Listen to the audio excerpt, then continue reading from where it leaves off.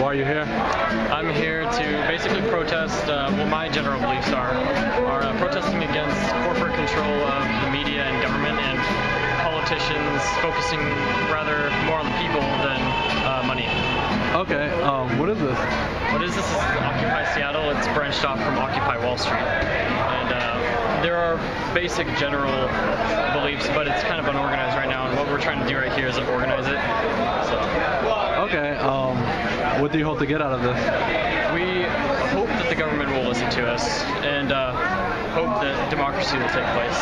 Not saying that this is mainly Democrat, because there are people from all sort of political branches and political parties. And we just hope to get democracy and the word out. Okay. Of what the general Thank you very much. Yes.